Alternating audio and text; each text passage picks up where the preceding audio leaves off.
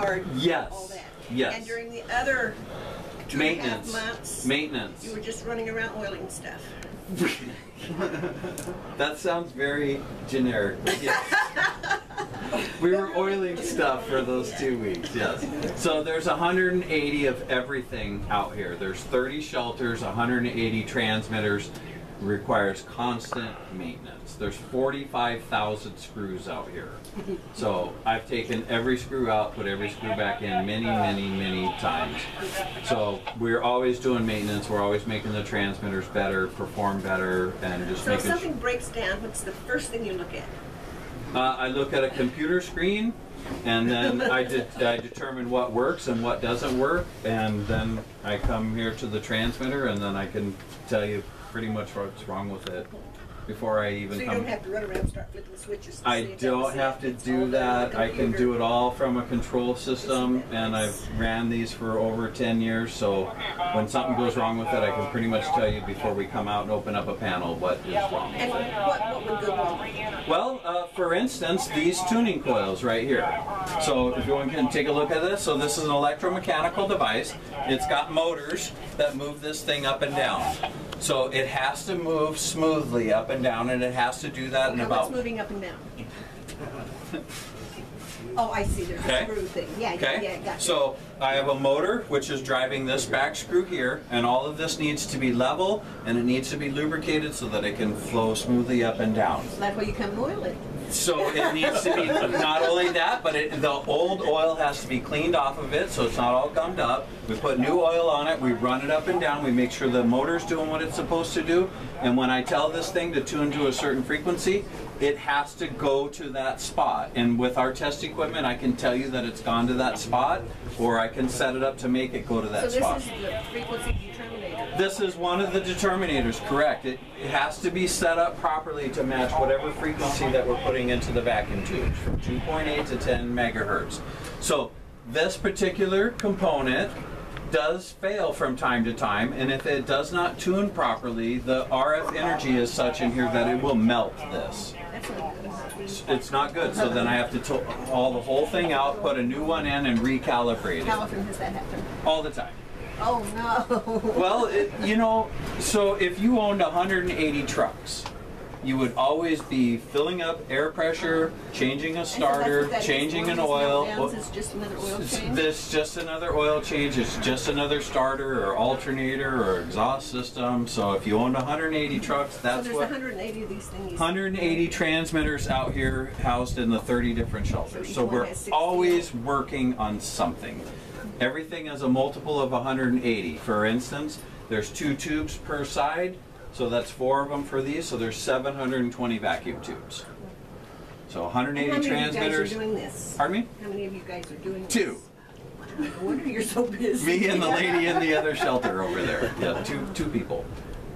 So it takes a long time to qualify these shelters, get them operational again. And how do you know what frequency to set them at? Who tells you that? You mean for maintenance or for science? For science. Well, that's so a scientist will say, I want to operate at this frequency and I want this modulation and I want to do it for 5 minutes or something like that. That would be the scientist. And he tells you, and then you know how well, to do now it. that would be in the operations center. So out here we individually work on transmitters to make sure they're fully functional. But this is a system. This is a system you're just making it do what it's supposed to do. Somebody else then from the orders. Then from a system we run it with an operator, correct, that operates 180 things all at one time. And that's a scientist. Scientist and yeah. What kind of scientist? Plasma physicist. Plasma physicist. Yes, plasma. And how many of them have said that they're interested in once you get this up and running that they'll come? You know, I don't know. That's a better question to ask the scientists back in the operations center. I'm just stuck out here in shelters making all this stuff work. I don't really care about that stuff. Or the money or all that other stuff. As long as you get to keep making it work, right? As long as I get to make it work, I'm happy with all of it, yeah. I had a question about impedance matching. Okay. Do you do that with physical characteristics, or do you have a way That's how we're tuning it. So there's a motor which is actually moving this. This is a coil, if you will, but instead of a coil of wire, right? So we have a variable coil, and if you follow these bus bars and these things around, you're getting a rectangle instead of a coil. And by changing this, I'm changing the physical the distance. So that's in an here. inductor, basically. It's an inductor. This, we call this a coil, but this is actually a transformer. This is a vacuum tube, this is a primary. This is a vacuum tube, that's a primary. The secondary of the transformer is these coils in between here. So it's magnetically coupled to the secondary. So yeah, tuning is done with the vacuum capacitors and with the inductor. We create That's more efficient than using like a capacitor or resistor in that. Well, in order to tune anything, you need an inductor and a capacitor to make a tune tank. And so there's a vacuum capacitor, which also has a motor, which is moving the physical distance in there and changing the capacitance. And it's variable vacuum capacitor, and this is a variable inductor. So we create the tune tank, and the tune tank also is a transformer, which takes the push-pull configuration from the tubes into the two primaries, sends it into the secondary, and then out the output, which we have another output coil back here as well, and another tuning capacitor as well.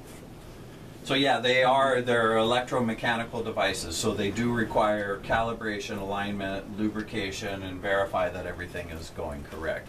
And as soon as, you know, one of these, if this worm gear, or excuse me, this cogged belt slipped, then it would offset, and this wouldn't be level anymore. And now you're trying to move this up. Oh, wow, that's pretty Shifted, so then it's going to jam, and if it jams, then you end up with the wrong tune, and then you end up with high voltages in here, which are ultimately going to melt all of this stuff. So any one tune, a lot of parts really move out here. Yes, exactly. Dave worked out here for 10 or 12 years doing this exact same stuff. Yeah. Yes. Wow. Where do you get your oscillation signal from? That comes from the operation center. Right, so all those frequencies are determined from the operation center. We actually have a hub shelter out here which has our RF generators in them. And then so it comes from the operation center, controls an RF generator out in a hub shelter, and then it gets dispersed through 30 shelters that way. Are they like tube oscillators or crystal? No, it's a solid state. Solid state? Yes, yeah. How did it do during our 2002 quake? November 3rd. It's 9.1. Still here. Were we here in 2002? That seems The or CP was here, right? Yeah, so it did fine. It's everything's still there. Nothing fell over. Yep. You gotta make sure people aren't in this whole area when it's running? Nobody comes out here when we operate. There's only a few qualified people to actually be. How close is it safe to be here? Oh, the fence. Oh, The fence. Seems like I remember when they were first building it or something, they had warnings about light planes not flying it over. Well, so nothing can prevent a plane from flying over here, but we do have an aircraft radar system which detects the planes at 5 nautical miles and will shut down the radiation from the transmitters. Oh, really? The experiment's still running in the background, however, the transmitters are not radiating. Until that plane leaves that 5 nautical miles. Once it leaves there, then the radiation. What would it do if you... Probably nothing, but it's just playing nice in the neighborhood, just so, you know. We don't want somebody to come back years later and say, my plane crashed because HAARP was operating, and yeah. So we can prove all of that. So if anyone ever said they flew over the site and these things happened, we can prove that through electronic signatures that we were not operating at that It time. automatically shuts. Automatically. It's automatically programmed in. It doesn't require any human interaction to do that. Now this grid right outside the door, right above us here, this acting as a Faraday cage, or what is this for? It's our ground screen. Okay. So all the energy that we've selected to radiate up into the ionosphere, the same amount of energy is coming down. But that energy that comes down interacts with the ground screen. It appears as a mirror to the frequencies that we operate, reflects it, goes back up, reinforces the wave into the ionosphere. Okay. And then it makes it fairly safe to be out here as well. I always use that word, fairly safe. I don't know how safe it is. But we can come out here and we can work on transmitters and shelters while we're operating.